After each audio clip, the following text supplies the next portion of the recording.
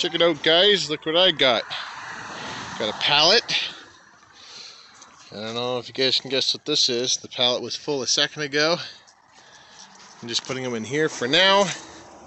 Let's open one of these up. I think I got this one open right here. Got a whole pallet of these batteries here. Some battery hookup. About 96 of these 100 amp hour modules. And we're going to do a huge solar install with these. I believe it's 30 kilowatts here. Well, it's winter here in Canada. Snow on everything, snow in the house trailer. We got, I already cleaned those panels. I still got to clean those panels. And these panels, and I already cleaned. Let's see if I can make my way up here. The metal roof is very slippery. Got to step on the screws. Let's see, we got the house trailer deployed. We got some family staying in there just for the weekend. We got my solar panels on that side there. They're all cleaned off. Batteries went dead last night because I was running a heater, electric heater, in the house trailer, and I was running everything inside the house and stuff, and so at about 6 in the morning they went dead. I didn't go dead. They had the warning dead beep.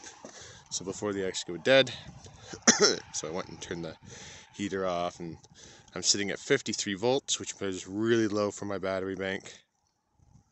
And so I'm sweeping off the panels to get charged, and yeah, we don't have a super nice day today, unfortunately. I wish it was a little sunnier, but there is some breaks in the clouds, so maybe we'll get some sun today and I'll be able to charge my batteries a bit.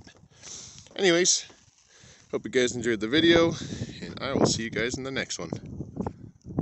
And now, with all the snow off the panels, we are making 1100 there, 870 there, and on the other side over here, we are making 400.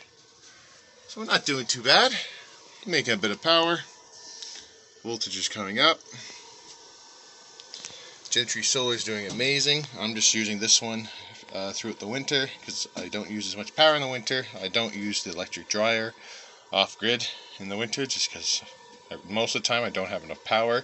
Through December and January especially, don't have enough power. February I start making quite a bit more power again. But there you have it. There's the count on the hours and the kilowatt hours produced. I'm just giving the old Magna signs here a nice little rest. You're just sitting in the off position.